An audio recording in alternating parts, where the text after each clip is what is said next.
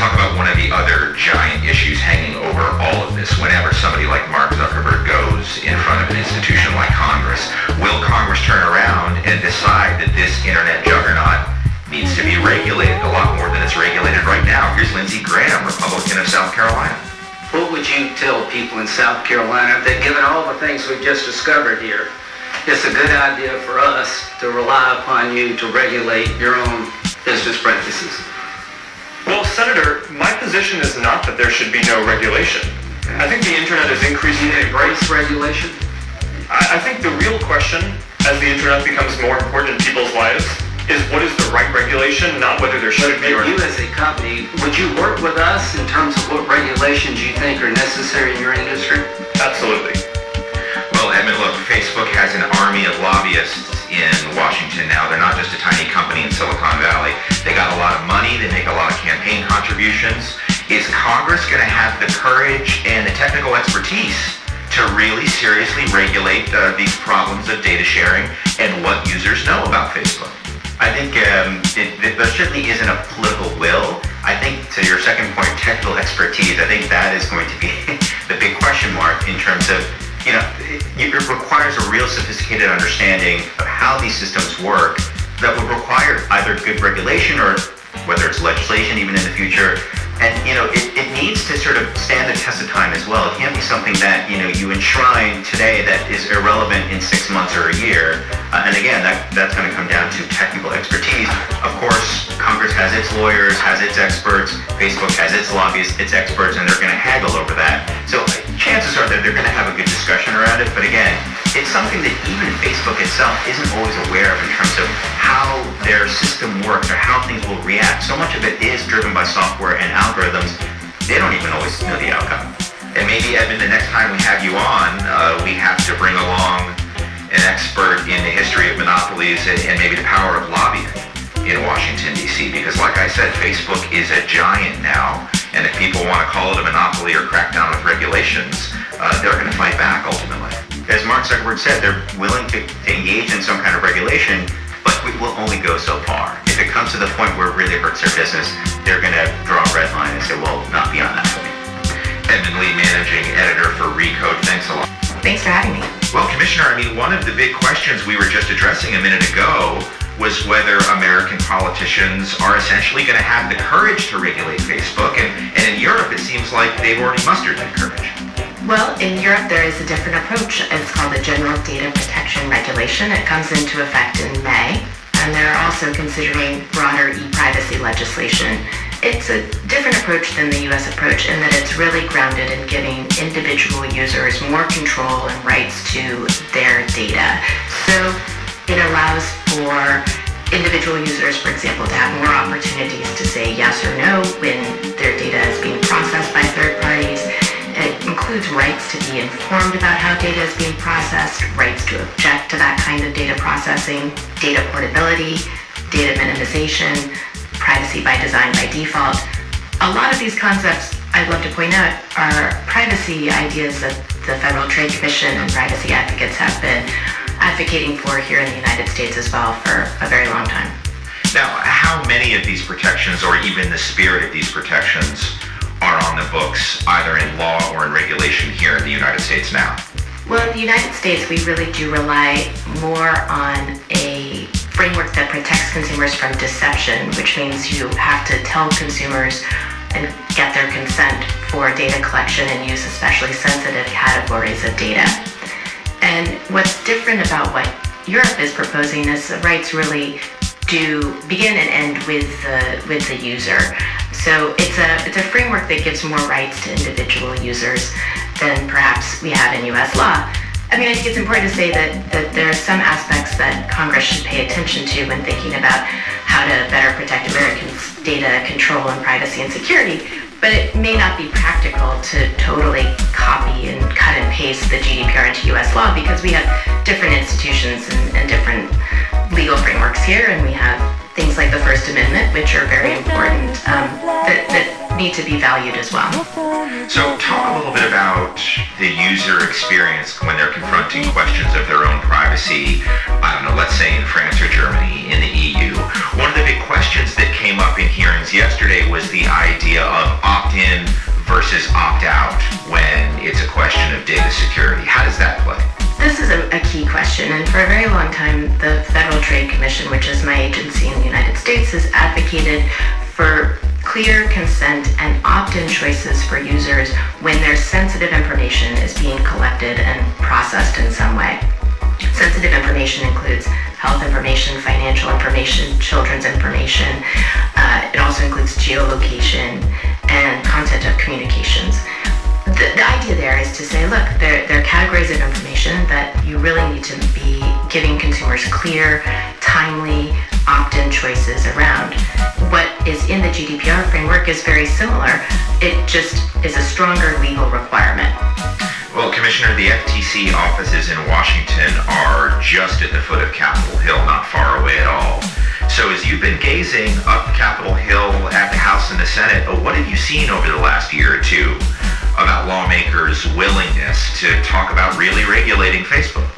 Well, I think this is a watershed moment. I am encouraged to see a real conversation happening around the kinds of consumer protections that I think consumers need for our highly connected digital world that we live in. We're finally having a conversation at the congressional level, not just about the tools that an agency like the Federal Trade Commission needs, and I think it needs more authority and more tools to protect consumers, but also things like data portability, giving U.S. consumers the same rights that European consumers will have to control their data, to move their data around, and to really own their data in a way that we currently don't have. I think that's terrific. I also think we need to be having a conversation, and I hope we will continue to have this conversation about increased transparency and accountability for data brokers. There are tons of third parties that you as an individual don't have a direct relationship with that have vast amounts of information about you and are selling those pieces of data. And I think we need to have more transparency and ability to interact with that information as well. Transparency is also a key piece of the GDPR framework because it really allows individual users to make sure they can access the information and data that are held about them and know who's using it and for what purposes. Carolyn Sweeney, Commissioner on the Federal Trade Commission since 2014. Commissioner, thank you so much. Thank you. Now, are you willing to change your business model in the interest of protecting individual privacy? Congresswoman, I'm not sure what that means.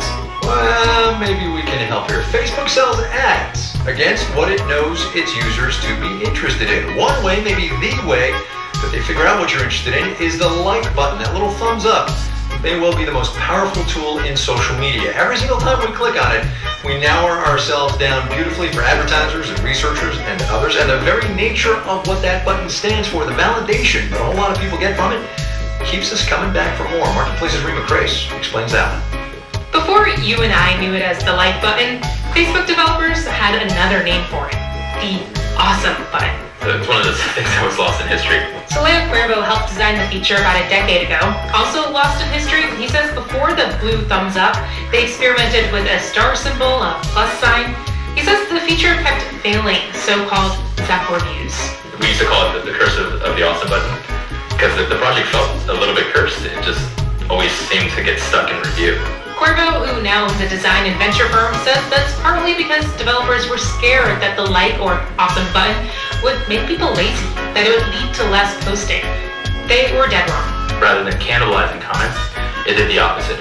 It created an environment in which people were more motivated to leave posts. The like button officially left product purgatory in 2009. And since then, we've seen iterations of that little iconic symbol all over social media, including on this popular app owned by Facebook. This is my Instagram. Oh, I got a like. Who is it? I don't know who this person is. In Los Angeles, outside a mall with her friend, 23-year-old Gabby Weir scrolls through her Instagram. She shows me pictures of her mimosa-filled brunches at cliff sides in Italy, lots of selfies, and under each carefully worded caption, dozens of likes. I think like my median like is like, I don't know, 115. And she says sometimes if a picture doesn't perform, she'll take it down. Still, Weir says how many likes she gets, not really important. Her friend standing next to her, Amber Tolliver, gives her the side eye. but I really couldn't care less what people think of me. Oh, yeah, right. That's true. I don't care what people think of me in terms of like, How would you know how many likes that you're getting? Like, why would you even think about it if it didn't matter to you? Like, no, I'm not saying it doesn't matter. So it does matter. The thing is, it matters to a lot of people. The reason the like button has been so successful is because people, well, they like to be liked, says Adam Alter, a marketing professor at NYU. The experience of getting a like is a lot like a drug taken by someone who's addicted to the drug. It's just a massive dose of reward. It's a huge boost to well-being. Alter says the like button is what makes social media platforms so irresistible. Sort of like a slot machine. You never know how well a post is going to do, so you keep going back. That's how the attention economy works. It's critical that people keep devoting their attention to that particular platform. Otherwise, it loses its key source of revenue. Money, he says, is not the currency here. Our personal data is. The more time we spend on the platform, the more data we're handing over to advertisers. And when we like things on Facebook, we're making their jobs easier. Say I like Lady Gaga on Facebook. I wouldn't really, but if I did, then I could expect to see ads maybe for her concert on my newsfeed. That's not an entirely new concept, says Sandra Matz, a professor of organizational behavior at Columbia University. The new part is that we're now taking those interests and those behaviors and we're translating it into psychological profiles. Matt says researchers have created models tying our likes to certain personality traits. For example, following Lady Gaga means I'm more likely to be an extrovert. And Matt says if you tally up all the likes someone makes on Facebook, personality predictions become that much more accurate. With just 10 likes, she says a computer model can predict your personality better than a colleague could. 150 likes, and it's better than a parent. And around 250 to 300 likes to be better than someone's spouse even. Matt's research shows that targeting ads to people based on their personality led to more clicks and buys. She says this idea of personalization can have a very positive effect on people's lives if it's done right. And if it's done in a way that is more transparent to the user than what we currently have. Because without transparency, she says that kind of targeting, it can exploit our weaknesses. I'm Rima Price for Marketplace.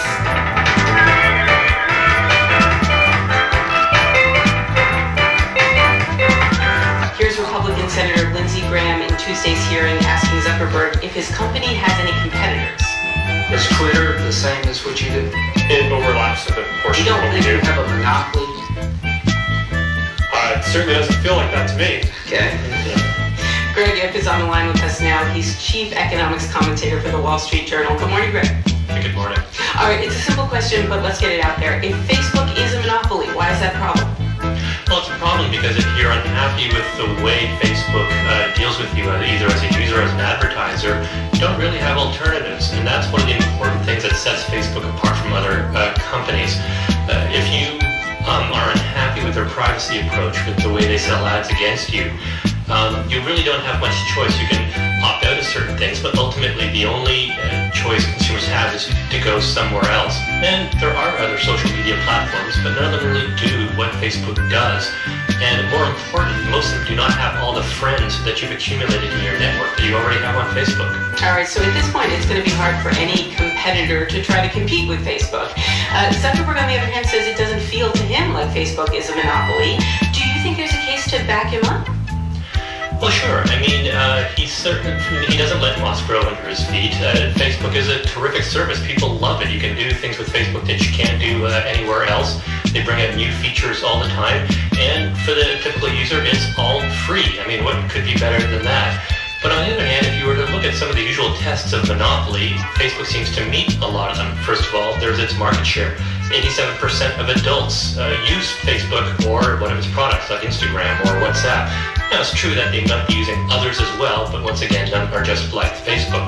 There is the fact that it has these extremely high profit margins, and typically very high profit margins are a sign that there are barriers to entry. It's difficult for other companies to come into this market and do what Facebook does. And they have what we call network effects, which means that as more people join Facebook, it becomes even more useful and more compelling for other people to join Facebook. So for all these reasons, they kind of meet sort of the sniff test for a monopoly or monopoly-like company.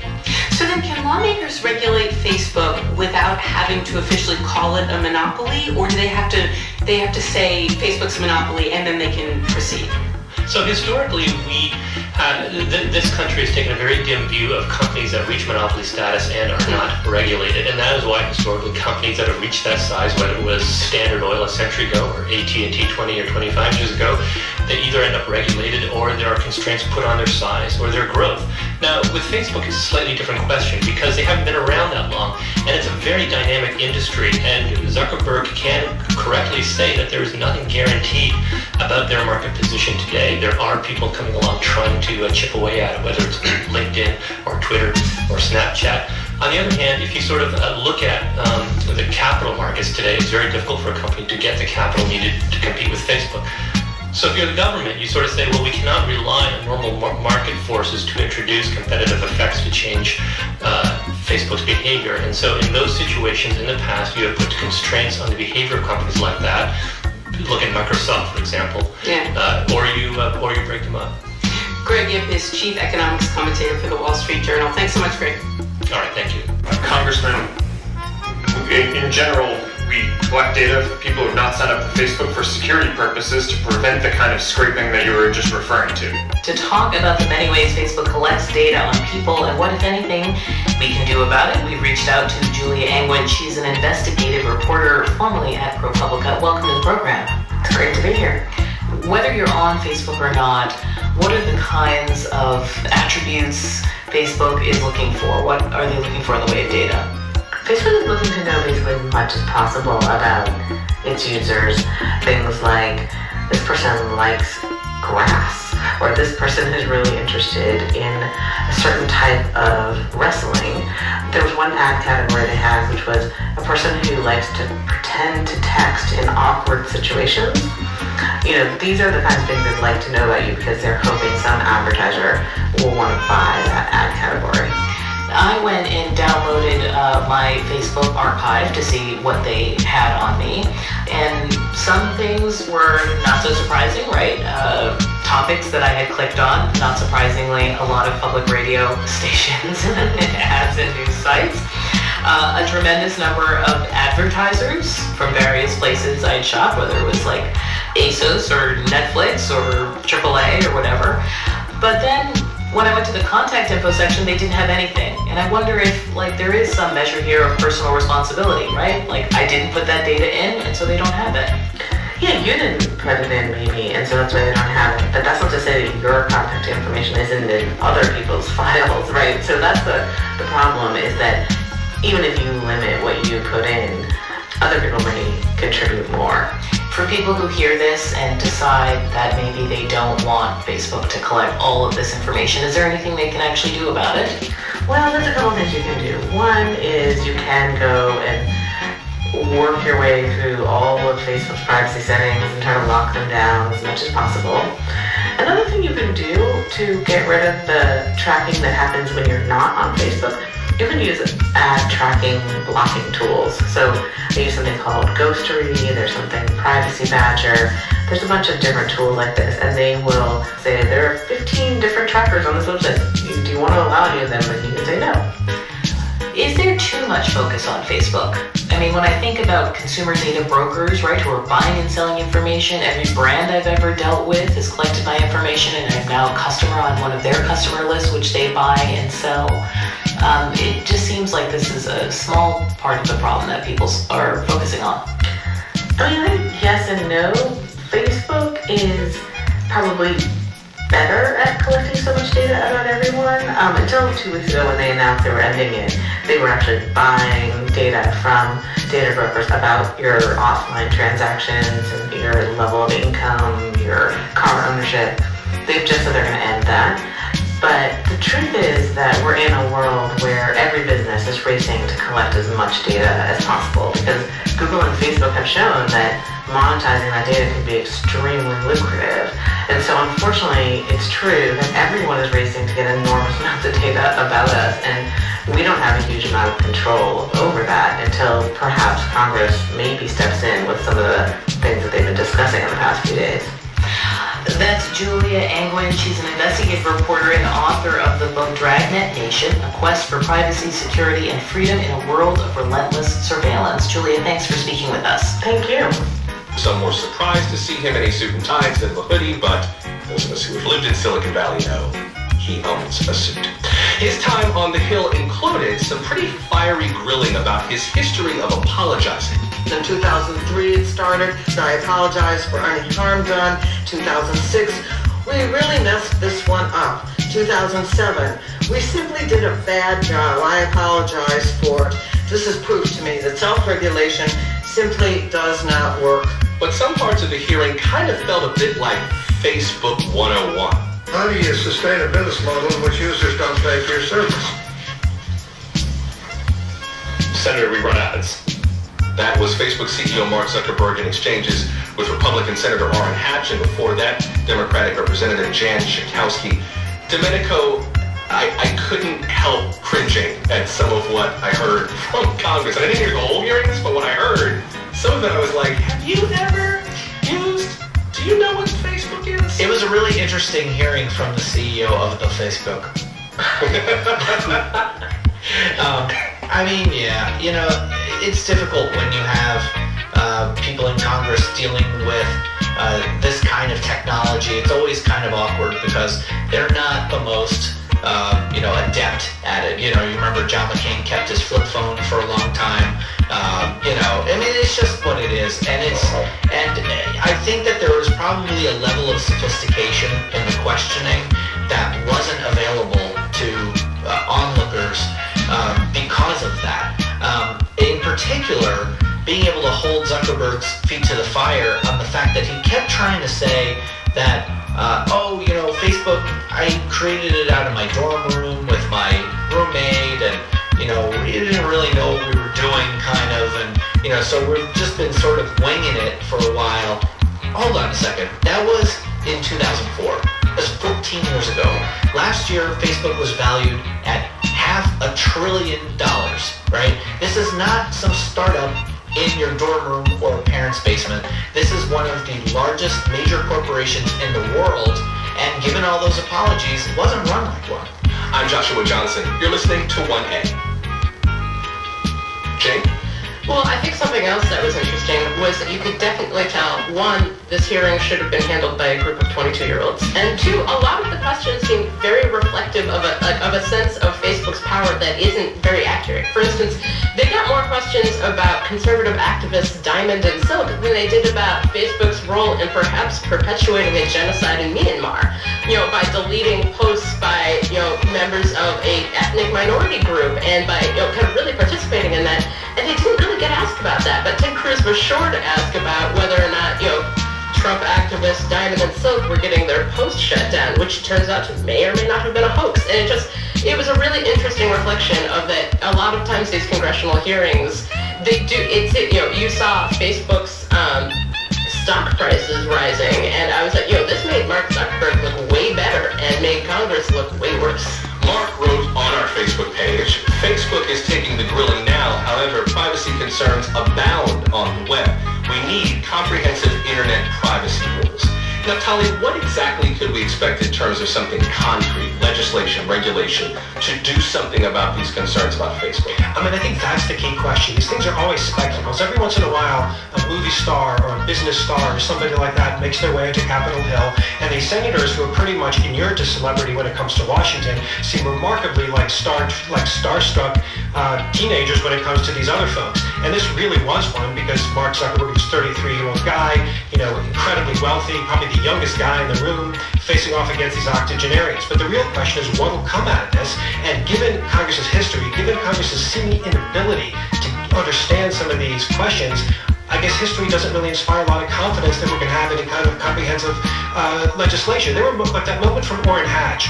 You could tell that Zuckerberg had been grilled to be polite and deferential, but it was almost like he couldn't believe what he was hearing, that question would actually be posed to him. There was this moment of silence as he sort of seems to be registering that they're actually asking him something that basic. So in my sense, my sense is that we shouldn't expect a lot of far-reaching legislation out of this. Domenico, were there any big reveals from Mark Zuckerberg's testimony? Did he say anything that was new or significant, startling, that kind of reshaped our understanding of either Facebook or its role in the world? Well, I mean, the biggest sort of alert-worthy thing that happened was him revealing that people people at Facebook have been in contact with investigators from the Mueller investigation. So knowing that, there could be another avenue of news that comes out when it comes to Russian interference in the 2016 campaign. And Jane, if Capitol Hill did regulate Facebook, do we have any sense of what that might look like?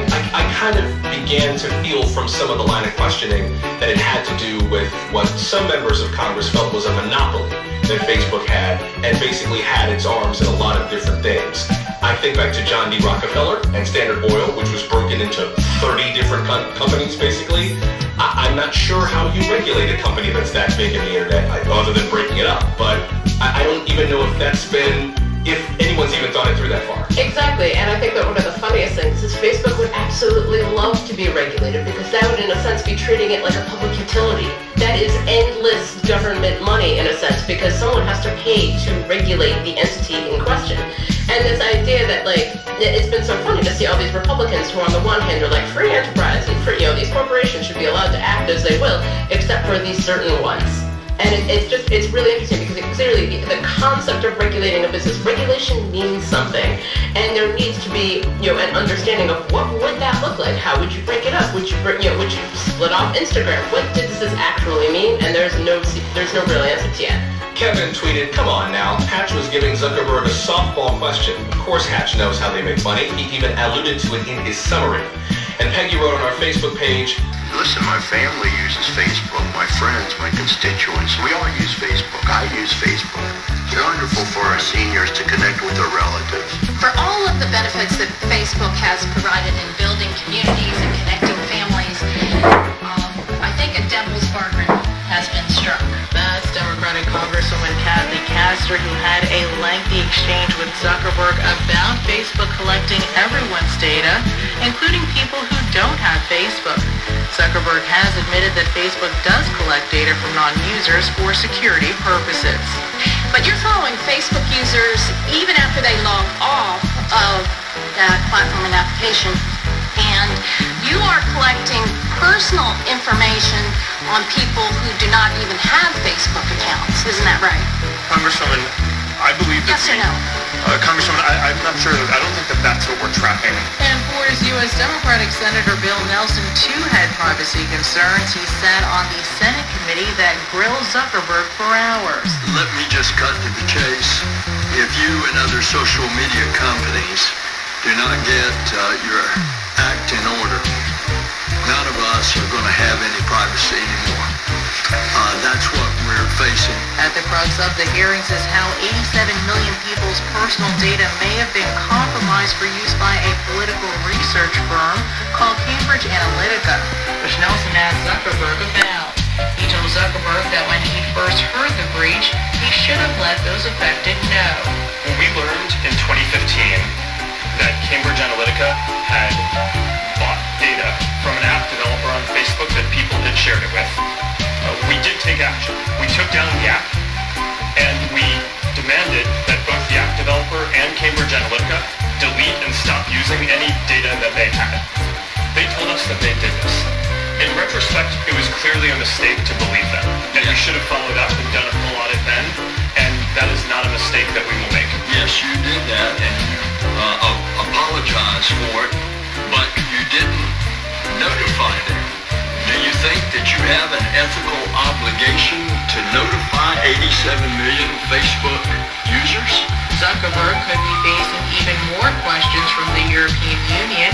He's already admitted that close to 3 million people who are part of the EU may have also been affected by the data scandal. For Florida Public Radio. And this week, after 2 days of congressional testimony from Mark Zuckerberg, we ask what we still need to know about the data Facebook collects on all of us. And we talk to the Cambridge Psychometrics Centre about Cambridge University's involvement in the Facebook data scandal. Plus, from the TED conference in Vancouver, we have a report on the continuing battle against fake news. Joining me to help us through all that is BBC technology reporter Zoe Kleiman. Hello, Zoe. Hello. And my special guest is Frederica Kaltoiner from Privacy International. Welcome, Frederica. Hello. Good to have you here, and your expertise, which will be needed, I can tell you. Here's a flavour of what's in the show. In a couple of days, a lot of fake news about Ukraine appeared in Russian media. And we Ukrainian journalists, we were shocked. We didn't know what to do. The You Are What You Like app always had consent from individuals for the data to be used for academic and business purposes because CubeU and our logo was on the website. Stay listening for all of that and more. Now, it was a 2-day interrogation with dozens of questions. Some of them are cute, some of them rambling, a few, well, quite bizarre. Mark Zuckerberg managed, for the most part, to parry the blows during his appearance before congressional committees in Washington. But several intriguing questions about the extent of the data Facebook collects and how much control users have over it left him pretty uncomfortable. So Kleiman, take us through a couple of those questions. Well, it certainly was a mixed bag, wasn't it, Rory? I think some of the senators seemed to spend nearly all of their allotted 4 minutes phrasing their one question, which was really frustrating. But some of them did really hit home. Have a listen to this one from Senator Dick Durbin. Mr. Zuckerberg, would you be comfortable sharing with us the name of the hotel you stayed in last night?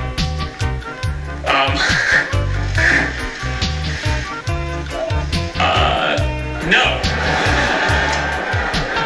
If you messaged anybody this week, would you share with us the names of the people you've messaged? Senator, no, I would probably not choose to do that publicly here. I think that may be what this is all about. Your right to privacy, the limits of your right to privacy, and how much you give away in modern America in the name of, quote, connecting people around the world. The question basically of what information Facebook's collecting, who they're sending it to, and whether they ever asked me in advance my permission to do that. Is that a fair thing for a user of Facebook to expect? I think everyone should have control over how their information is used. Oh, it's a bit awkward to listen to, isn't it? But of course, it's a very practical example of exactly what the nub of this issue is around data privacy. You could argue that Mark Zuckerberg hadn't put the hotel on Facebook either. But of course, there is that notorious check-in feature which encourages people to do just that. And once you have checked in somewhere, as I've discovered now we're all busy going over all of our data, it remains attached to your profile for years. But do people actually have that kind of control? The following day, this issue was raised by Congressman Ben Lujan. Facebook has detailed profiles on people who have never signed up for Facebook, yes or no? Congressman, in general, we collect data from people who have not signed up for Facebook for security purposes to prevent the kind of scraping that you were just referring to. So these are called shadow profiles? Is that what they've been referred to by some? Congressman, I'm not familiar with that. I'll refer to them as shadow profiles for today's hearing. It may surprise you that we've not talked about this a lot today. You've said everyone controls their data, but you're collecting data on people that are not even Facebook users, that have never signed a consent, a privacy agreement, and you're collecting their data. And it may surprise you that on Facebook's page, when you go to I don't have a Facebook account and would like to request all my personal data stored by Facebook, it takes you to a form that says go to your Facebook page, and then on your account settings, you can download your data. So you're directing people that don't have access, don't even have a Facebook page to have to sign up for a page to release their data. We've got to fix that.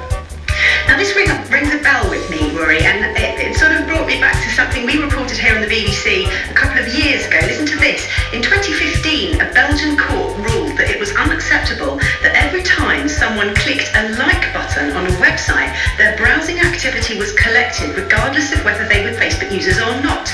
Researchers found that even non-members who visited any net page that fell under the facebook.com domain would have what Facebook called a data cookie, which had a 2-year lifespan installed on their browser. Well, that's extraordinary, Zoe. Thank you for that. Our special guest, Frederica Kaltmaner from Privacy International, she was nodding during that. Frederica, that certainly rings a bell for you, doesn't it? It certainly does. What was so interesting for us doing this hearing is that Mark Zuckerberg likes to talk about content and information. So those are the things that we share. And his solutions are controls and more settings. He was notoriously vague when it comes to things like tracking and profiling. And we know that Facebook engages in tracking. It uses cookies to track users' browsing histories around the web. It uses invisible pixels. And it also uses the notorious like and share button. So tell us about, that applies to people who are members of Facebook, but it's also collecting data from people who never belonged to Facebook. How does that work?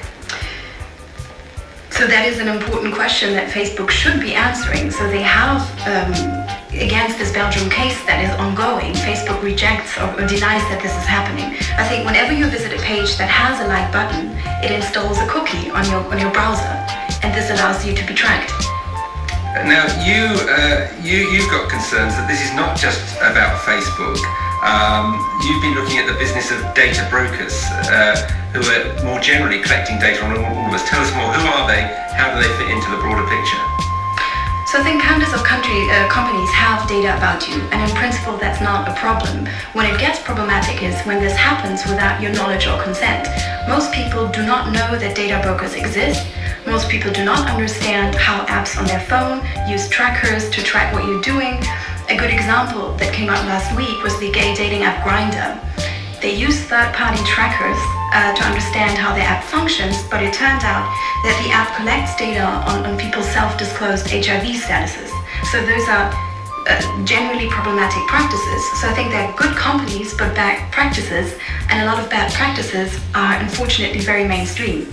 And how likely is it that you'll be able to get hold of that data now? We've got this new European data protection regulation. For instance, if I want to know what a credit agency has on me, they're about to have a ton. How easy would it be for me to find that out? Credit agencies are easier, but data brokers are exceptionally challenging. They collect data about you with an ID. You need to know the ID in order to get access to that data.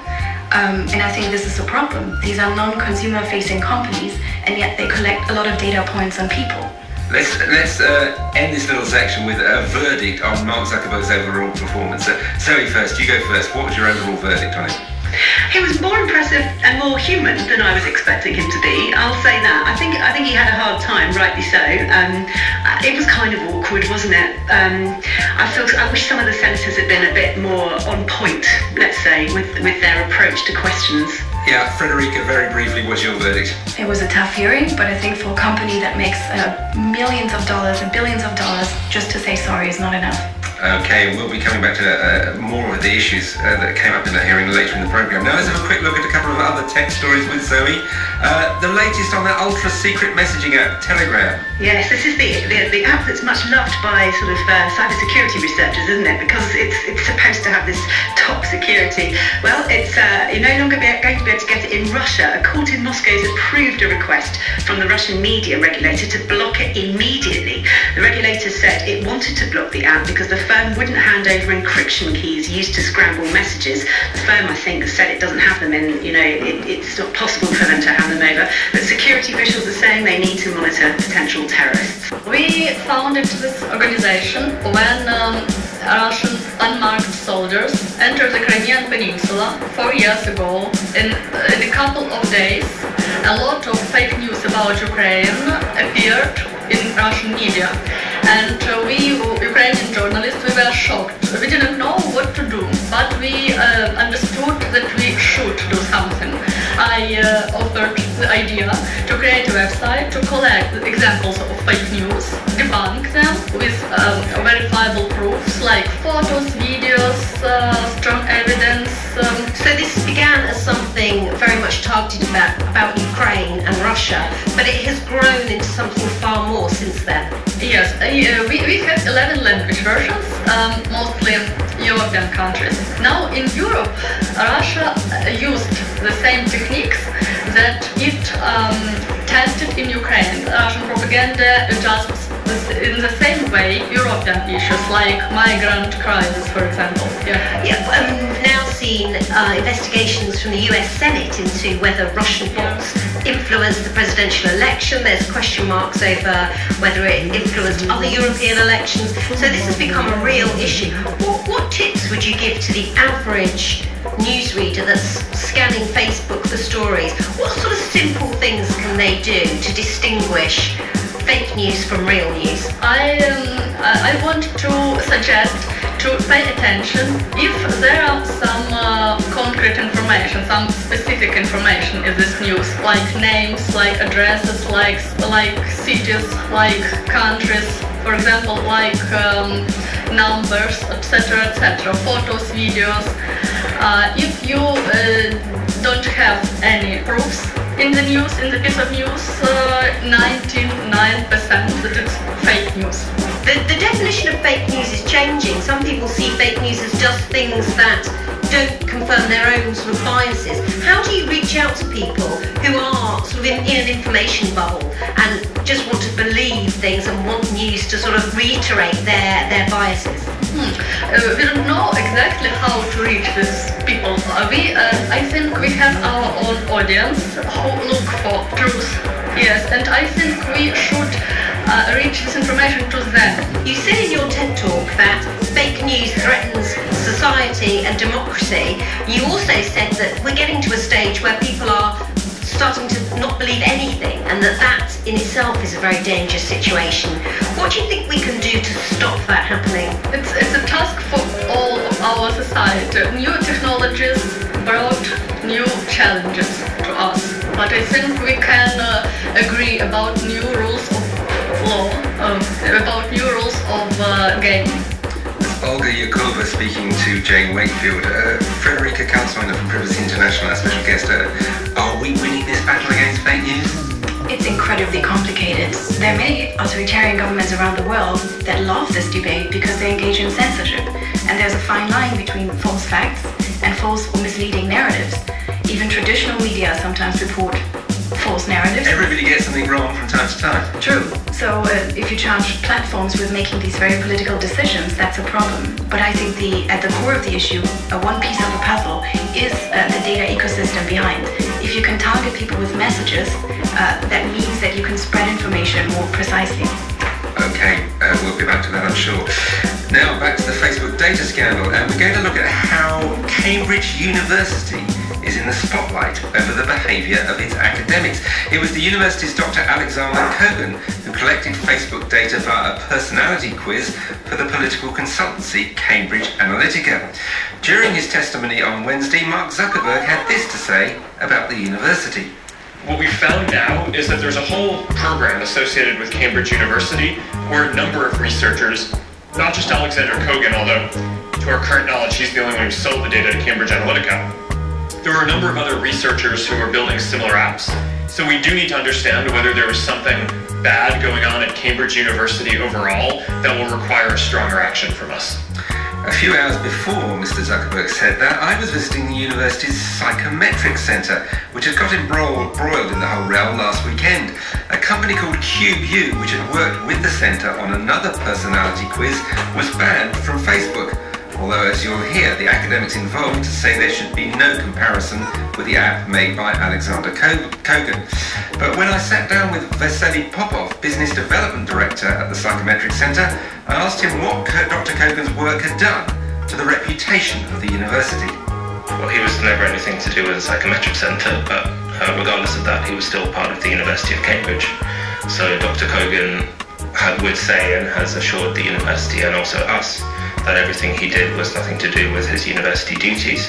Whether or not that might still be a breach of professional ethics from the perspective of the British Psychological Society is another matter, I guess. So our opinion is that even if an academic does something quote-unquote in their spare time with their own company, they still ought to be held to professional standards as a psychologist, because like it or not, they're still representing that body and the university in doing it.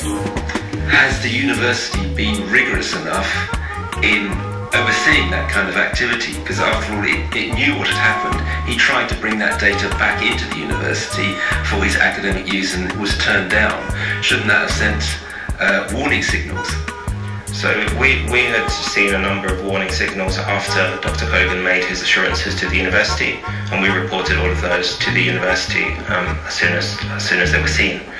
Now, the Psychometric Centre itself came under the spotlight a few days ago through its collaboration with a company called CubeU, which ran a personality quiz rather similar to what Dr. Kogan had done to gather data. Why do you say that was not also questionable? Well, first of all, I'd say it isn't really similar to what Dr. Kogan did. The You Are What You Like app was opt-in only, and even though it got friends data, there was a reason for getting that friends data, because the actual predictions were shown in the interface. So as part of, in line with Facebook's policies at the time, it was possible to get friend likes, and those friends likes were used to provide a social experience in the app. Just a minute, had those friends opted in though? Did those friends know that their data was being used in that way? Well, no more than any other Facebook app at the time, but we haven't used any of that friends' data in our research. And importantly, the difference is there was a reason to get that data in the app, whereas Dr. Kogan only got friends' data in order to amass a larger database for his commercial purposes. Secondly, the You Are What You Like app always had consent from individuals for the data to be used for academic and business purposes, because CubeU and our logo was on the website, whereas Dr. Kogan's app, from what we've seen, told people it was for academic research, but then he actually put it into the GSR company and sold it on. Hasn't this though cast quite a shadow over the reputation of Cambridge as a place where data would be used responsibly? People are going to see it as a place where it's used irresponsibly. Well, I don't think the actions of one academic ought to cast doubt on the rest of the amazing work that happens in the university. I think that the issue we have is that most research of this kind is actually taking place not in universities but in companies. Big tech companies like Facebook and Google and Amazon with data scientists, many of whom don't have psychological or ethical training to the standard that academic researchers need to have. They also don't need to seek ethical approval for their internal product development in the way that researchers do. And most of the methodologies and techniques for analysing this data are actually sitting within the private sector and therefore not subject to public scrutiny and open debate in the way that a university research institution or any published university research is. And what's your overall view of how Facebook has handled this whole affair? I think they're very quick to try and find others to put responsibility on when it's very clear that Cambridge Analytica and these kinds of companies are the product of an environment to which Facebook has contributed greatly. It absolutely isn't the case that privacy is protected by default on platforms such as Facebook, and that's still true today.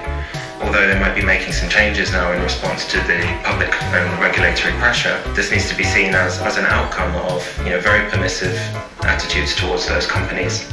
Vasily Popov of the Cambridge Psychometric Centre, and we asked Dr. Alexander Kogan for a response to the comments about him. He said he was surprised by Mr. Popov's comments as he had discussions with academics at the centre about their project, about their participation in that project back in 2014. He said, in truth, the Psychometric Centre never had an ethical issue with the project, as far as I'm aware, and he insists the relationship only went sour after a dispute over how much the centre would be paid for his involvement, not over any ethical concerns.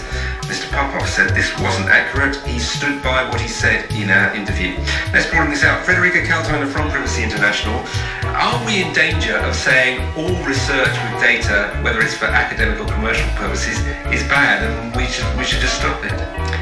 There's a difference between research and data harvesting. Social science research into technology is incredibly important if it's done ethically and legally. For example, during the hearing, Mark Zuckerberg threw in the word AI tools.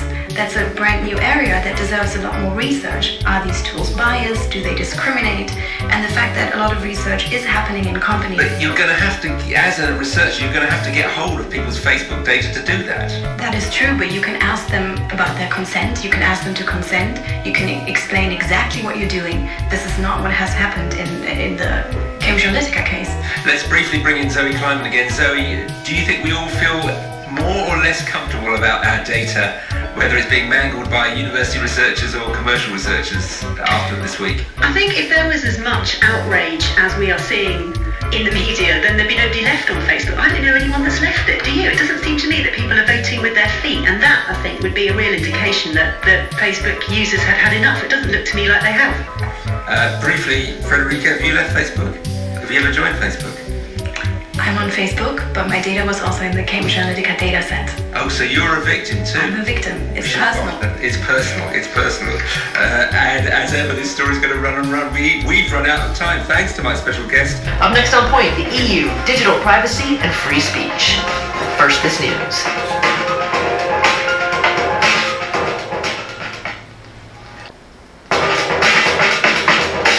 WVUR Boston and NPR, and this is On Point. Next month, the European Union will begin enforcing what advocates are calling the most comprehensive set of 21st century digital privacy laws in the world. They're sweeping new consumer protections that put users, not tech companies, in control of their own data. Now, Facebook CEO Mark Zuckerberg told Congress that he would extend those privacy controls beyond Europe, but maybe not, because there's news recently that Facebook is quietly moving 1.5 billion global users in a way that might put their data beyond the reach of the EU's new rules. So the question is, why can't Americans enjoy similar digital privacy laws, similar legal protections? Well, when you read the fine print, it turns out that the EU's version of privacy may clash with American notions of free speech. This hour on point, new data protections in the EU and what they could mean for privacy in the US. You can join us on air or online. We're at 1-800-423-8255. That's 800-423-TALK, and really want to know what you think in the wake of the Cambridge Analytica scandal and the fact that 87 million Facebook users' data was used without their consent for political purposes. Do you think it's high time that EU-style private digital privacy laws came to the United States, or are you concerned with things like the right to be forgotten, and could that inadvertently lead to censorship or or blocking free speech in the United States? So what's your take on this? You can find us online at onpointradio.org or on Twitter and Facebook at On Point Radio. Well, I've been talking a lot about Mark Zuckerberg here, so let's just remind folks that Mark Zuckerberg of Facebook did testify before Congress in the wake of the Cambridge Analytica scandal. And during that testimony, Democratic Texas Congressman Gene Green asked Zuckerberg how international differences in data privacy protections could affect American Facebook users. Did I understand correctly that Facebook would not only make the same settings available, but that will make the same protections available to Americans that they will to Europeans? Yes, Congressman, all the same controls will be available around the world. Okay. And you commit today that Facebook will extend the same protections to Americans that European users will receive under the GDPR? Yes, Congressman, we believe that everyone around the world deserves good privacy controls. We've had a lot of these controls in place for years. The GDPR requires us to do a few more things, and we're going to extend that to the world. That's Facebook CEO Mark Zuckerberg testifying before Congress there. So you heard them mention this thing, the GDPR. Those are the European Union's new rules set to go into effect next month. Joining us now to explain is Tom Wheeler. He was chairman of the Federal Communications Commission here in the United States from 2013 to 2017 under President Obama. He's now a fellow at the Harvard Kennedy School of Government. Tom Wheeler, welcome to On Point. Hello, Magna. Good to be here. So first of all, let's just start with the GDPR 101 here. When we say that, what do we mean? General Data Protection Regulations. What is the European Union about to do? Well, they're going to do something that is a first. I mean, you can consider it crossing the Rubicon, I guess, maybe crossing the digital Rubicon. And the effect of it will be, for the first time, to reorient what is happening online around the consumer and the consumer's information rather than around the company. I mean, there are two principal issues here, I think. One is that developers tend to build first and then think, what are the consequences later? Right. And business people seize on that to say, well, the more data that we can collect, the greater the targeting that we can sell. And so what GDPR tries to do is to go at both of those by first saying you have to have privacy by design. It has to be a forethought, not an afterthought. And then you need to make the collection of the information fit the usage. Because right now what we have going on is, how can you siphon off as much information as possible, even though it really isn't necessary to the delivery of this particular service? Right. So just let's go down here a degree to the level of some of the specific things. So that's the sort of big umbrella in terms of the shift in who should have control over the data. But some of the specific measures that, regarding consent, right? Companies won't be able to use vague or confusing language in their terms of service. I suppose those terms of service that only the most obsessive amongst us even read right now. And they're not going to be able to bundle consent for different things together. That's interesting to me, because beforehand, I mean, you just had to scroll through pages and pages and pages of legalistic language. So the EU is going to do away with all that and just make it more clear and separate in terms of what you're opting into and saying yes to? Yeah, the key concept here is that it's the consumer's information. And the consumer has the right to provide informed consent about what's being collected and how it's being used. So they need to opt in before the information can be collected. They can't be coerced into, well, if you don't say we can have this information, then we won't give you the service. It can't be hidden in paragraph 87 of the legal fine print. Right. And probably one of the hidden things here is the concept of portability, where your information remains your information, even if it's on somebody else's server, and you can take it with you because it's yours, not theirs. Okay, so what are some of the implications of that? Well, I think the implications are that it's going to force companies to think about privacy first, rather than scramble to catch up. I mean, with all due respect, and there have been incredible things that we have seen developed and coming out of Silicon Valley, and we should all celebrate that. But the ethos has tended to be, well, let's see if we can build, fill in the blank. And then we'll deal with the consequences later on. Yeah, the move fast, break things. Exactly. Zuckerberg. Exactly. And I think what GDPR is saying, no. You have to do it by design. You have to say, here's what I need to deliver on this product that I am building. Yeah. And that's what you can get. You got to think about privacy ahead of time rather than after the fact. So again, just a little bit more detail here. I mean, the new EU rules are going to require that for children under the age of 16, someone with parental responsibility has to opt in to all of this. There's going to be mandatory guidelines for companies that they have to notify the Data Protection Authority in their country about a data breach within 72 hours of becoming aware of it. That's really interesting. And then, this is what I want to come back to in detail in a second, but I just want to mention it now. The right to be forgotten. And that is, you can ask whoever is controlling your data to erase it and potentially stop third parties from processing it as well. That's the one I think that could be a little sticky here in the United States. And so I'm going to come back to that in a second. But Tom Wheeler, I mean, just give me your take here. What's preventing similar laws from being made here in the United States? I mean, the EU is also, I should mention, adding some teeth to it, right? Like, companies can be fined up to 20 million euros if they don't comply.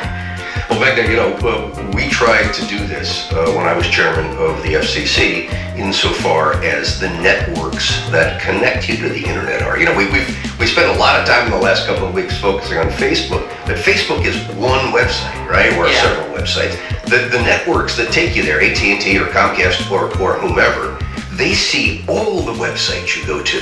They see everything you're doing. So we put in place rules that were very similar in concept, an opt-in concept in the transparency of what information is being collected, that applied to the networks. We couldn't apply them to the platforms like Facebook and Google because the FCC doesn't have jurisdiction, but we applied it where we had jurisdiction. And 67 days after the Trump Republican Congress came in, Congress passed a law repealing it, and went so far as to say that the FCC, to pass a law that said the FCC could never again have those kind of privacy rules.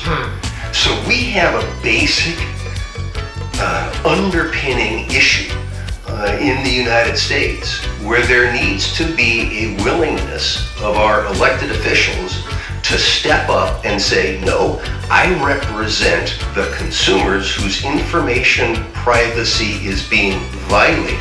And that hasn't been the orientation of the Congress to this point. Yeah. Well, we'll come back to that in a moment. You're listening to Tom Wheeler. He was chairman of the FCC from 2013 to 2017 under President Obama. We're talking about the European Union and the fact that next month it's about to begin enforcing what's possibly the most comprehensive 21st century set of data privacy laws. And the details around that and the implications for the rest of the world, including data privacy here in the United States. Tom, stand by for just a quick second because I want to bring into the conversation Alex Hearn. He's a tech reporter for The Guardian UK, and he joins us from London because we want to get the view here from Europe. Alex, welcome to On Point. Thanks, Megan. So Tom Wheeler sort of got us started in talking about the details of these new EU regulations around data privacy. We just got a minute here before the break because I want to quickly ask you, has there been any pushback in the European Union itself from tech companies about the sweeping nature of these new rules? I think we've had a very interesting timing. Until about November, almost no one, even within the EU, was really paying much attention to it. A lot of companies were waiting for the official guidance published by the European Union's Article 29 Working Party, which is a bit of a mouthful, but it's the European body which provides guidance, which provides oversight for these areas. Come November, that was published, and companies then realised that actually GDPR was quite a lot larger than they thought it was going to be. But, they began the process of working through it and talking about it.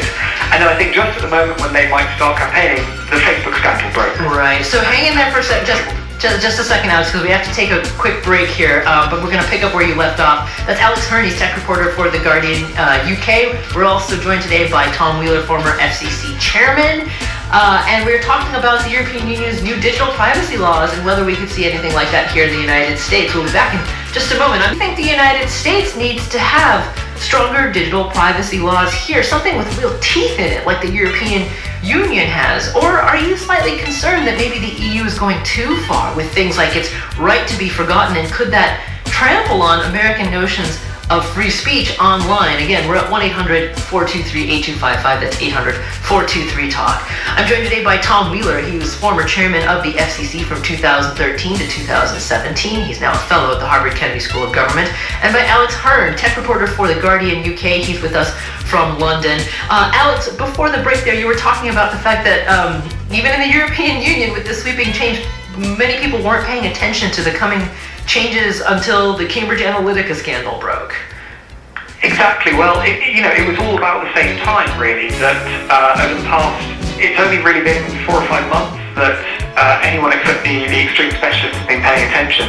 And I think just as the lobbying effort might have kicked into top gear, just as the public was starting to become aware of GDPR, the Facebook scandal broke and completely changed the tenor of the conversation. I don't think right now you would get much leeway if you tried to argue that there isn't a serious institutional problem with the way data is handled across the world, but in Europe as much as anywhere else. I am seeing here, though, since we're talking about Facebook again, it is the 800 or to 2 billion pound gorilla in the room here.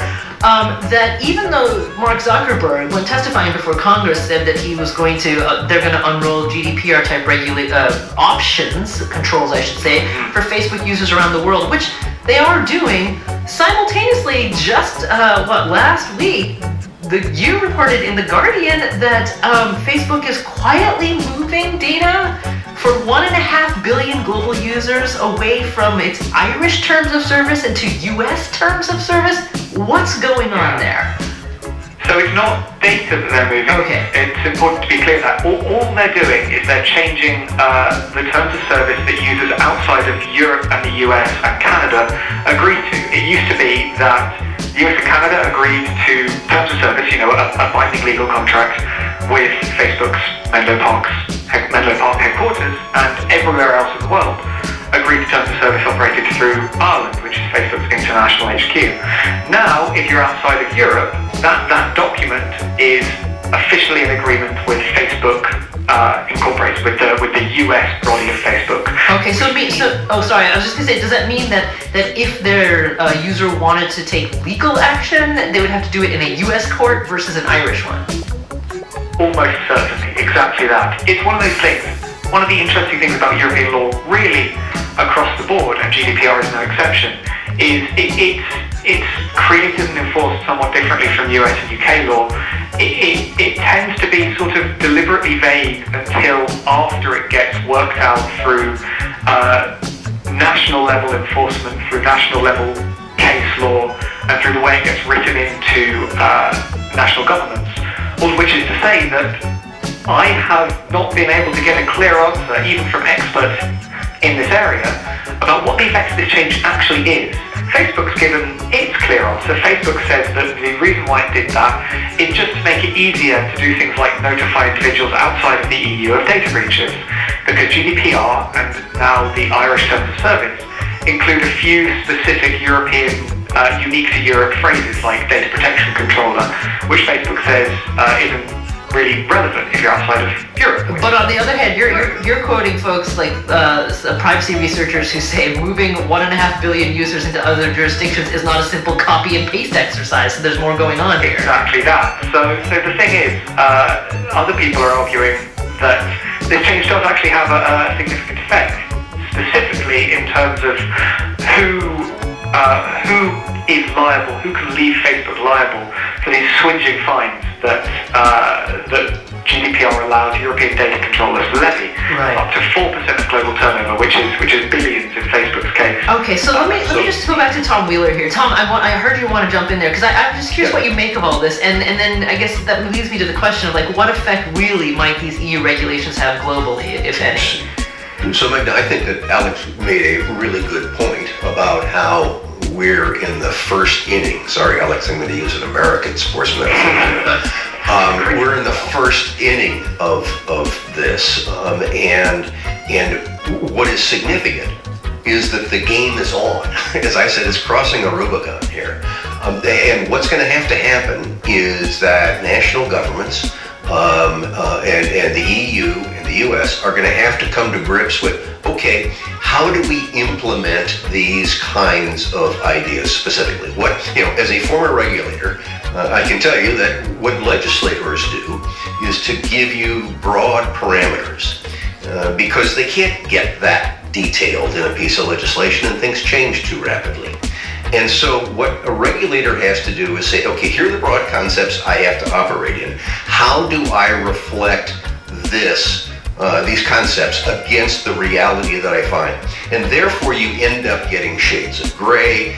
We debate things in terms of black and white, but the actual implementation is much more nuanced. And that's what we're going to see now. We're now moving into how do you effectuate this kind of concept that the consumer comes first. I mean, that is a huge step. So Tom, let me just jump in here, because that leads me directly to the one part of the GDPR, of these new EU regulations, that we haven't explored in depth and really need to, about the right to be forgotten.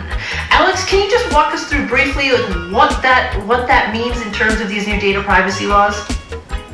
So the right to be forgotten isn't a new right in the European Union. It was established as a corollary of the right to privacy a few years back, and so far, until the introduction of GDPR, it has been interpreted as allowing individuals to demand the removal of outdated or misleading information about them. It's largely been applied almost entirely, really, in the public sphere through requests made to Google to remove search entries about individuals. Some of that is obviously exactly what you'd expect. It is people who were, in an embarrassing situation in their school days, who 20 years on would just like the local newspaper article about how they ran naked through the university quad to maybe not be the top result for a search they made.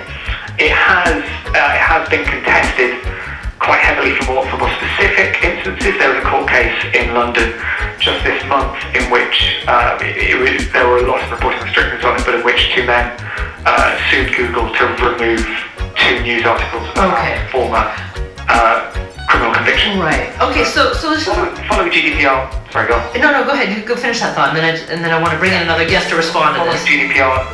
Following GDPR, it's been made much more explicit. It introduces a right for individuals to have personal data erased. They can make a request. They have to get a response within 1 month. But GDPR is also very explicit that the right is not absolute. It only applies in certain situations. If the personal data is no longer necessary for the purpose it was gathered, or if it specifically has stronger implications for data gathered around children. Right. There are checks and balances built into this. Okay, great. There were before, but they are different, I think, from checks and balances that the US would settle for on its own. So on that point, since you did mention that this has been sort of adjudicated in European courts a couple of times, I just want to play a bit of tape here, because in 2014 there was this landmark case in the European Court of Justice over the right to be forgotten, and Alex, as you mentioned, giving people the right to ask Google to remove unwanted links from search results. And just after that ruling came out, Craig Newman, who's a lawyer, explained it to CNN shortly after the ruling was handed down. You have a right to call Google and say, I want to take that down. But that information is already lawfully on the internet. So it's a bit like saying, it's okay to have this book in your library, but you're not allowed to use Google as a card catalog to find it. And as Alex Hearn was just telling us, the new European Union regulations go even further, giving people the right not just to be forgotten, but to ask companies to delete their data. So I want to get some response on that point from Scott Shackelford. He's a professor of business law at Indiana University's Kelley School of Business. He specializes in cybersecurity and privacy. He joins us from Bloomington, Indiana. Scott Shackelford, welcome to On Point. Hi, Becca. Thanks for having me. It's great to have you. So about this right to be forgotten, I think that this is the one that Alex Hearn was rightly saying could be the most legally challenging in the United States, because as far as I understand it, it does put the power of requesting the deletion of information off the internet in the hands of consumers, but doesn't that sort of run headlong into First Amendment laws here in the United States? No, that's right. And as Alex said, it's not even absolute in the EU. So this has to be balanced against free expression there. But as you guys are talking about, the balancing act and how that would play out in the US is going to be pretty different. The US and the European Union for some time now have actually been diverging in how we think of privacy rights. What counts as news? What are the privacy rights even of public figures, right? And that divergence is really coming into play when we think about how these EU concepts like GDPR and the right to be forgotten are going to be applied in US courtrooms, because, as I'm sure is going to be no surprise to your listeners, we have a really robust tradition of free speech and free expression here, which could run pretty headlong against this idea. Yeah, do you think that the thresholds that Alex Hearn was describing for the right to be forgotten are... Again, this is European Union specific. It hasn't happened in the United States, but are the thresholds, high enough, or could they be even higher? Like, should there be a period of time where due process can be applied before the information is removed or deleted? Because it's not clear to me if there's a significant amount of time in the EU regulations as they stand. That's right. We should keep in mind that all that's out so far, except for some recitals, is this 88-page regulation. So if anybody's looking for some solid summer beach reading, look no further. But a lot of the rules remain to be written beyond that, right? So including how we're going to balance, for example, these due process considerations against the right to be forgotten. So right now it just says under Article 17, you got to do this without undue delay. There's some time frames that have been mentioned, like a month, but it's unclear, for example, how much further you have to go to ensure that this data is taken down. There's some language in there about reasonable steps to inform these kind of quote-unquote controllers about this data, and they have to take impact. They have to take active steps to get that data down, unless it would require a disproportionate effort. So again, the proof is in the pudding, how you define things like disproportionate effort. I'm Meghna Chakrabarty. This is On Point. Let's get a quick call in here. Nick is calling from Oklahoma City, Oklahoma. You're on the air, Nick. Hi, Meghna. Thanks for taking my call.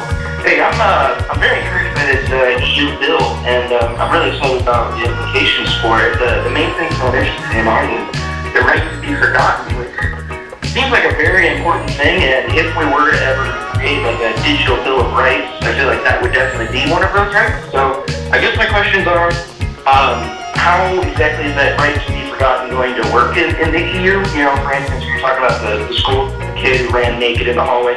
You know, at this time with super cookies and the way these companies work and everything, I really feel like they're trying to make your online presence more of like a resume or a credit report. That really isn't what this is all designed for, and I'm wondering if that's part of what this is aiming at, this EU regulation. Nick, thank you so much for your call. Alex Harn, let me turn back to you briefly on that. And I've got a couple other follow-ups along Nick's question as well. Like, does the right to be forgotten apply to third-party companies who might have access to that same information that people want deleted as well? Well, so firstly on how it's going to be enforced in general, I mean, this isn't entirely hypothetical. Like I say, it's already a right which applies in the EU. If you want to ironically Google EU privacy removal, you will end up on Google's right to be forgotten form, which asks you for information including your country of origin, whether you're acting on behalf of yourself, a family member, a friend, and then you have to give the URL you want to remove, the names that it shouldn't show up for a search, and then Google passes it through to a panel of lawyers who assess it and decide whether or not to remove it. This isn't hypothetical, it's already happening. Whether or not issues like how you remove it from a third party are more difficult. It's something which all of these rights are running headlong into. There is a data ecosystem. Information gets passed beyond it. Information gets collected by one company and passed on and on and on and on. There's not yet a clear level of responsibility in terms of how far down that chain the initial data collector has to go. Most obviously, that's what Facebook has fallen prey to recently. It controlled information, handed it off to third-party app developers, and now hasn't been able to really tell anyone what happened to it after that fact. Tom Wheeler, I heard you want to jump in there. Yeah, thanks, Vic. So, Scott made a really good point where he said that these are issues that are yet to be fleshed out and need to be determined in more detail by both regulators and court. And this is a process that we go through with everything. We have a robust free speech right in this country, but it's agreed that that does not include the right to yell fire in a crowded theater. So how do we fill in the open spaces? And that's something that will be a matter of public debate in the regulatory process and the judicial process for years to come. And so we need to be careful that we don't talk about this in terms of taking the GDPR and cutting it, pasting it into U.S. law. First, we've got to say, we're going to step up to this issue. And it's fascinating that, the Republicans who were pushing Mark Zuckerberg in both the House and Senate are the same Republicans that voted to repeal the privacy rules that we put in place at the FCC. So let's step up to it, and then let's deal with these kinds of nuances as we implement it. But we have failed that first test to step up, and at least the EU has stepped up to begin the discussion of how do you color in the spaces. Right. Alex Harn, we've just got a minute here before the break. So I'm curious, is there discussion in the EU, given the global nature of digital information, is there discussion in the EU about just how much these new laws could actually have impacts in other jurisdictions? Obviously we're focusing on the United States, but Asia, Africa, etc. There is quite a lot of discussion. I think the two thrusts I've heard recently are, one, I hope that it will prompt sort of levelling up, that other data regulators will see the EU laws, see that they've not destroyed the internet sector in Europe, that Facebook hasn't pulled out, and decide that actually, we want a piece of that. We're letting our own citizens down. I've already heard murmurings from Australia and New Zealand in particular that this might be a thing that they'd like, and obviously during the Mark Zuckerberg testimony in front of the Senate and the House, a lot of legislators there expressed their copy the EU. Well, Alex, I'm going to jump in here because we just got to take another quick break. Alex Harn, tech reporter for The Guardian UK, speaking to us from London. Alex, thank you so much for joining us today. Thank you. And from you, the callers and listeners, after the break, we're talking about the EU's new digital privacy laws set to take in effect next month and what it means for digital privacy here in the United States. On Point, I'm Megan Chakrabarty. We're talking about the European Union's new data privacy laws and whether or not we could or want to see similar regulations here in the United States. I'm joined today by Tom Wheeler, former chairman of the FCC from 2013 to 2017, and also by Scott Shackelford, professor of business law at Indiana University's Kelley School of Business.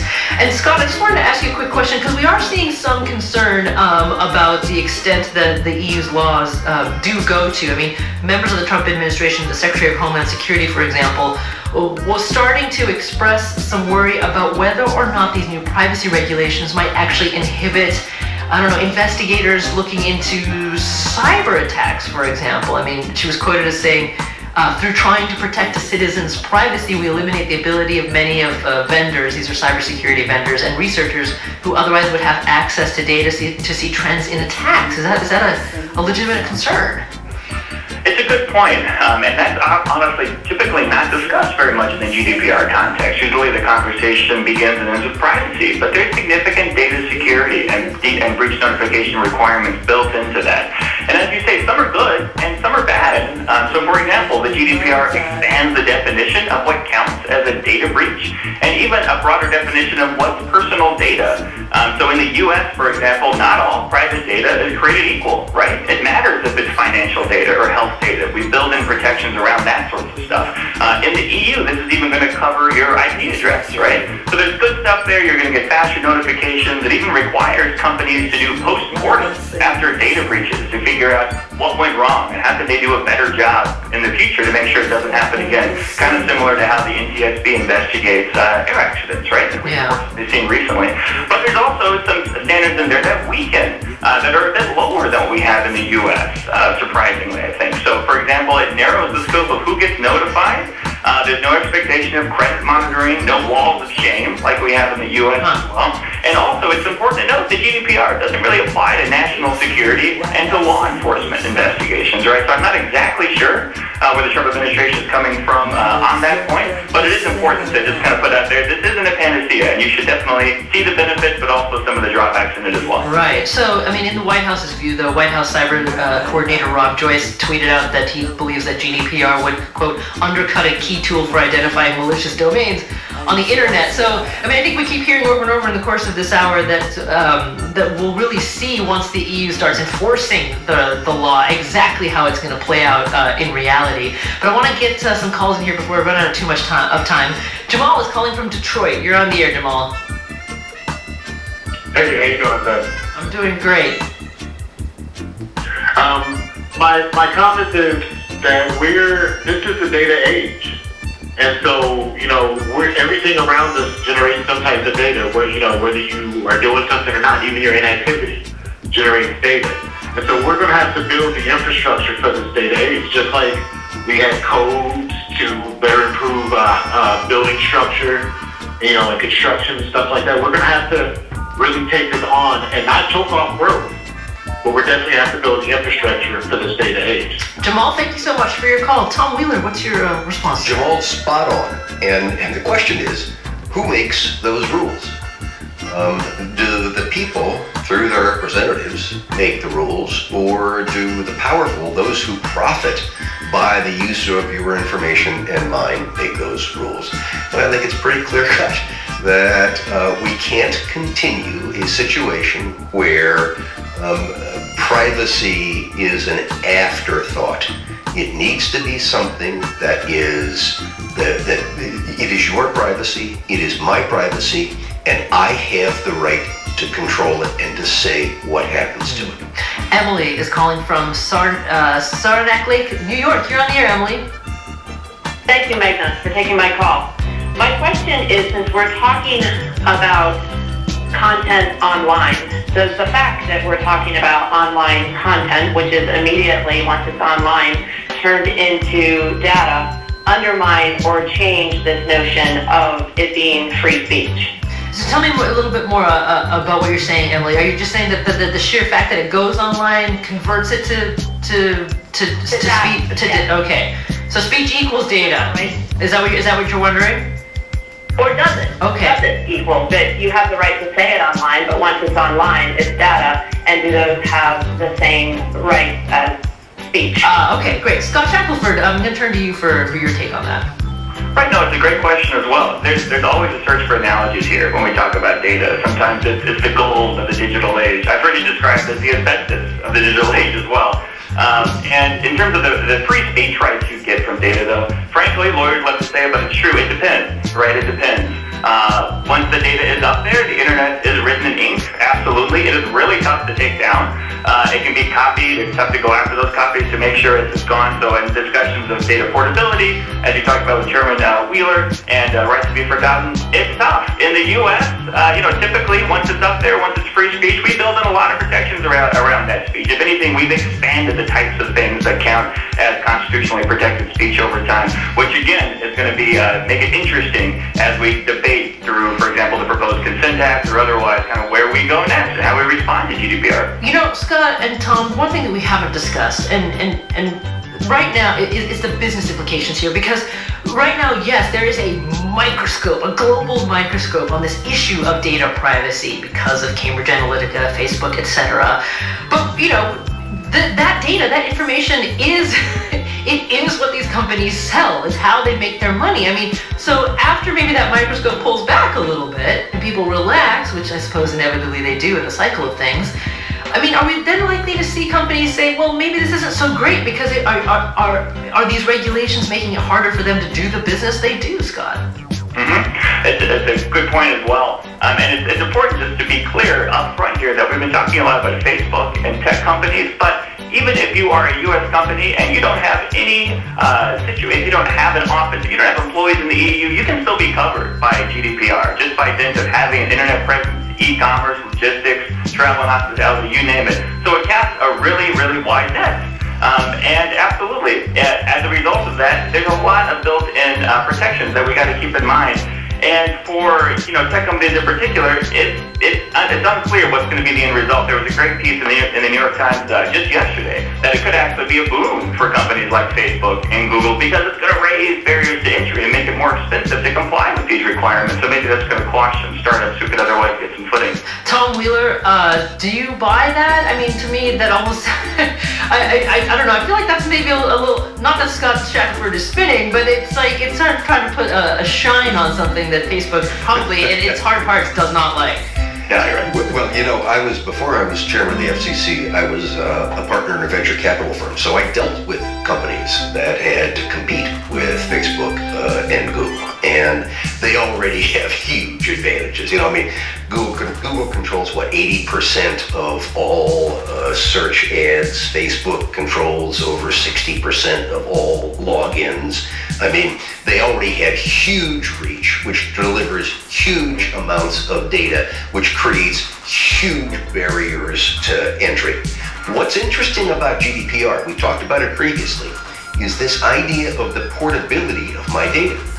Because if I am empowered to take my data from Facebook to a new startup because I like what they do better and I like their privacy better, then I've got a role as a consumer in helping to identify what those new companies will look like and not have them squashed by the giants. Right, and that's the heart of it, right? Reorienting the notion of who really has control and ownership of this data. Absolutely fascinating. Tom Wheeler, former chairman of the FCC from 2013 to 2017 under President Obama, thank you so much for joining us today.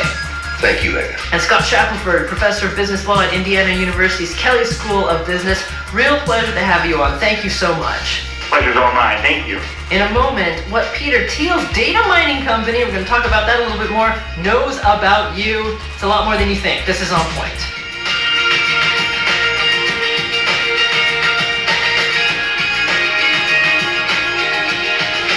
Well, have you heard of Palantir? It's the company PayPal co-founder Peter Thiel has. It's a data mining company, and it was originally designed for counter-terrorism efforts. But a new investigation by Bloomberg News shows that the company is using war on terror tools to track private U.S. citizens. Joining me now from San Francisco is Peter Waldman. He's one of the Bloomberg reporters who authored this investigation. We've got a link to the story at onpointradio.org. Peter, welcome to On Point. Thanks, Magna. So first of all, just quickly tell us, for those folks who don't know, what exactly is Palantir? So Palantir is a Silicon Valley company. It started in 2004 after the attacks of 2001, and it basically exists to help the Pentagon, the CIA, and others track down terrorists, amass and synthesize and analyze intelligence on the battlefields overseas.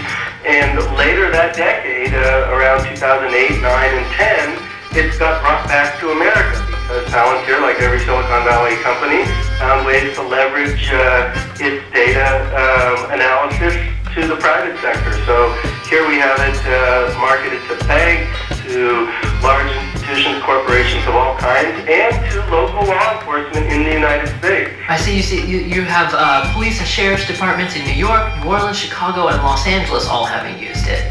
Among others, what happens is the Department of Homeland Security has quite a bit of money to help law enforcement at all levels synthesize and sort of fuse their intelligence gathering capabilities. This was in the aftermath of the terror attacks on 9/11 when they decided, well, hey, we could have actually detected these people when they came into the country with this plan, and if we had shared intelligence better among different levels of our law enforcement, we would have figured that one out. So there's a lot of federal money that is helping local law enforcement, and Palantir was an early beneficiary of that. Again, back to around 2009, it started to help set up these fusion centers where its software platform is widely used to integrate and synthesize intelligence. Basically what Palantir does, I think it's important to understand, it doesn't spy itself, nor do its software engineers. What they do, they come in and set up the software platform for the agencies, and then they have access to all of the databases that the agency has. So if it's law enforcement, it's criminal records, driving records, all the kinds of things the state collects, but then it goes well beyond that too, to scraping the web for social media and things like camera surveillance in parking lots and hospitals and universities. And of course with facial recognition, that gets you a long way in figuring out who's doing what. It's quite a tool when it spits out this sort of image or what we call spidergram of links, a link analysis that exists on a screen that any law enforcement person with access can see, or any corporate executive or security person who's looking at it, and suddenly see these connections that sprawl all over the target's life. Right. I mean, you say that like the connections include, showing who they're connected through, who as colleagues, who they live with, brothers and sisters, even lovers, what kind of vehicles they own. Now, so it's a lot of information about just average Americans. I presume, though, regarding law enforcement, local law enforcement departments that are using it, as you mentioned, because of these fusion centers, there's still a counterterrorism argument for the use of this information. But I'm also interested in the fact that you said in the private sector, banks like JP Morgan are using what Palantir has to offer. I mean, they're buying this information for what? So we have an extended vignette in our article about JP Morgan because they were one of the first corporate users in the United States. And really, it's where we see Palantir coming from the war on terror to the weaponization of data against Americans at home. Basically, at JP Morgan, what happened was the people in the security department, in particular, one of the top forensic investigators there, whose job was to really track and watch employees for potential abuse of corporate assets. They had a huge trading loss in London, the London whale incident back before 2009, and they set up this system essentially to monitor employees. What it did was it tracked everything. If they had a company-issued cell phone, the GPS would tell them where that employee was at any given time. They could synthesize and read transcriptions of the digitally recorded phone conversations in and out of JP Morgan premises. They could watch and see when you badged in and when you badged out, and they literally set up a system that warned them via Palantir when an employee changed their badge-in pattern. So they said, well, this employee always came in at 8:30, now they're coming in at 11, maybe they're disgruntled, maybe that takes further scrutiny of their communications, then they might check out their email track them physically after hours. So it led to quite a dragnet of monitoring, and ultimately a spying scandal within the bank, and J.P. Morgan essentially dropped using Palantir after 2013. Mind you, the scandal was interesting. Actually, the top executives fell under the dragnet, and this individual, this former Secret Service agent who ran the forensic investigations, was actually spying on the top executives and looking at their communications and sharing them with an outside executive, and that's what brought it down. It doesn't seem like the top executives were all that concerned with everyone else. When it turned on them, they sort of turned off the switch. As these things happen. Okay, so I mean, you also noted in your investigation that Lord of the Rings fans will recognize the name Palantir. It is a reference to one of those sort of all-omniscient crystal balls that wizards use in Palantir. But we just got 30 seconds here left to go, Peter. I'm curious. You said that Palantir is now marketing this data, this information heavily in the private sector. I mean, again, we just got 20 seconds here. What do you think the implications are of this? Well, you don't want it to fall into the hands of employers who use it carelessly or unmindfully, such that they're actually watching you, watching your buying, your spending, your family time, your vacations, which is entirely possible. I mean, Palantir is very resourceful as a tool. Remember, it is a tool, so it's really how they use it. And you want to be careful about who you work for and what tools they're using. And who can afford to buy it. Peter Waldman, investigative reporter at Bloomberg, thank you so very much. My pleasure, Magna. Up next on Point, Lawrence Wright on God Save. Despite criticism for sharing disinformation and sharing people's data, Facebook reported another quarter of record earnings. We used to only worry about the government surveilling us, and now... It's not enough to just connect people. We have to make sure that those connections are positive. So surveillance is the basis of how Facebook makes money. And that's a good thing. Because it sounds like super cocooning to me. There are a number of very strong protections. The United States doesn't seem to be in the mood to protect its citizens. To a new surveillance reality that surrounds us, that these companies are in charge of, and... It's not enough to just give people a voice. We need to make sure that people aren't using it to harm other people or to spread misinformation. Fake users posting stories on Facebook, videos on YouTube, links on Twitter can be used by foreign and domestic enemies to undermine our society. So to give us, those of us in the United States, the same sort of protections that European citizens will have is asking too much. We spent a lot of time in the last couple of weeks focusing on Facebook, but Facebook is one website, right? Or several websites. The networks that take you there, AT&T or Comcast or whomever, they see all the websites you go to. Jeff Chester is the executive director of the Center for Digital Democracy, which advocates for privacy rights. I think for the average person, there's nothing that one can do to protect their privacy. You know, people who study social media, people who do data science, privacy advocates, even the Federal Trade Commission, we've all known about this practice that Facebook has had. And it basically exists to help the Pentagon, the CIA, and others. That is a tremendous amount of power. It's cultural power, it's intellectual power, it's political power, it's financial power. And we have known that. And when Zuckerberg said, you know, privacy is obsolete, what he meant was...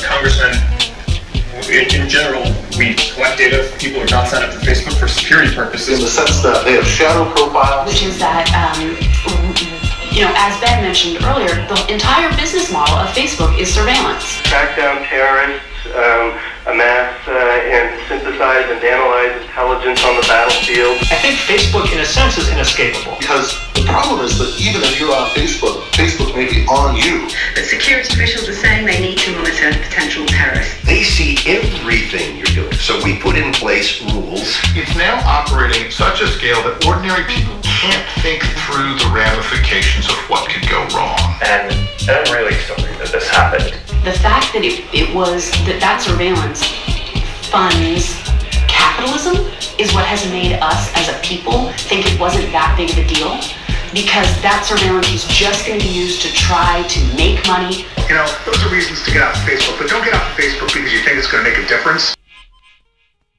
Analysts did not appear to be concerned about U.S. regulators, the Federal Trade Commission, harming Facebook's bottom line. But it seems like every few weeks there's a new Facebook controversy that's popping off, so I think that each new controversy gives us a different sense of what the bigger picture will end up being, but we're still in the process of understanding it. Is it a problem they can solve, or is it a problem fundamental to their business model of selling people? To large institutions, corporations of all kinds, and to local law enforcement in the United States. I see you have police and sheriff's departments. It's the rules for those business models as to how privacy is protected. I think Facebook has done wonderful things. It's brought a lot of people together. It's helped to spread democracy. And their conceit was that we're going to use big data to map the personality of every profile. And through this kind of personality assessment, be able to predict their behavior. And really, it's where we see Palantir coming from the war on terror to the weaponization of data against Americans at home. And be able to message at them, like figure out who's neurotic and fearful, who's open-minded, who loves the occult, and we'll be able to kind of reshape American culture. So some of this stuff is hard to put back in the bag. But there is no will in Congress to force Facebook to create a more skeptical environment. They also, it appears they wanted to sometimes borrow people's identities just to lend a little more credibility to their operation. It started to help set up these fusion centers where its software platform is widely used to integrate and synthesize intelligence. You have to do it by design. I think Congress would tolerate an environment in which fewer things went viral. What they do, they come in and set up the software platform for the agencies, and then they have access to all of the databases that the agency has. And when they went viral, they spread less quickly and less far. There was a reason for getting their friends' data, because the actual predictions were shown in the interface. It spits out this sort of image or what we call spidergram. Across the board, we have a responsibility to not just build tools, but to make sure that they're used for good. So, perhaps out of this some kind of good will come, and we can get a little bit of a better handle on the boundaries. But of course, what is the problem with the boundaries and the data? Russian trolls spreading propaganda. Everybody's worried about everything. The challenge that Facebook faces is because they're operating at a scale that no one has ever even really thought about before. It was an unprecedented scale when we talked in 2012. But it was at least a scale that was similar in size to nation states. Now, that this was an early iteration, they hadn't quite nailed it. And in its huge scale, they really have no idea what's going on inside the platform around the world. I think they were genuinely surprised to discover that the terror going on. What happens is the Department of Homeland Security has quite a bit of money to help law enforcement at all levels synthesize and sort of fuse their intelligence gathering capabilities. And they said that they wanted to be a platform where healthy dialogue could take place. They're like every Silicon Valley company, found ways to leverage its data analysis to the private sector. So Facebook is taking more measures to distance itself. But then it goes well beyond that too, to scraping the web for social media and things like camera surveillance in parking lots and hospitals and universities. And of course with facial recognition, that gets you a long way in figuring out who's doing what. The Facebook does sometimes take down content or block users, for example, in cases of extreme violent content or nudity, or when there's somebody encouraging people to harm themselves. That, I think, is going to be the net result of this. How do you do that? You tone down the parts of the algorithm. But it's clear now we need to do enough to prevent these tools from being used for harm as well. The notion that social media companies are filtering out conservative voices is a hoax. You don't have any proofs in the news, in the piece of news. 99% that it's fake news. And that's where I think regulation comes in. Regulation is the stick. Filtering works on private social media platforms. Social media filtering practices and their effect on free speech. If we just slow things down and we stop treating all conversation as being, potentially substitutable. By first saying you have to have privacy by design. And the differing in laws, that's quite an important part of our national cybersecurity strategy. In parallel, though, and as many people as were by buying into this. The link analysis that exists on a screen that any law enforcement person with access can see, or any corporate executive or... Yeah, sort of insinuating themselves into these devices to work out ways to make these jurisdictions less of a barrier. Just getting into creating these images, fooling people, to encouraging good behaviors and being able to deter the bad ones. The speed with which the Ice Bucket Challenge spread through Facebook was a result of a whole bunch of engineering choices about, oh, people seem to like these videos, we're going to prioritize them. You can dial it up or down, and I think Facebook may end up dialing it down. Facebook is probably better at collecting so much data about everyone, until 2 weeks ago when they announced they were ending it. But the truth is that we're in a world where every business is racing to collect as much data as possible. As long as I'm running Facebook. Enormous user base, incredible economies of scale, world-class infrastructure. Advertisers are tripping over themselves to get involved. No one wants to call themselves a competitor. Now make a list of their disadvantages, right? A handful of privacy nuts are cranky.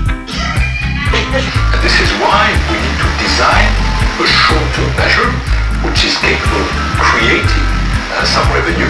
We have different forms of opt-out. We don't have an opt-out at the highest level. That would be a paid product. And tomorrow into a common, consolidated corporate tax-based system. And this is a process that we go through with everything. We have a robust free speech right in this country, but it's agreed that that does not include the right to yell fire in a crowded theater. What I did not know, and I think few of us knew, is this ability to concentrate hatred. When you meet somebody at a party who keeps going on and on about the Federal Reserve, that feels really weird. This is our main proposal, which is to incorporate this digital presence into our national corporate tax system. I believe deeply in what we're doing. And the question is, does the digital mob end up determining what counts as true? Democracy is all very well, but truth is not a democratic concept.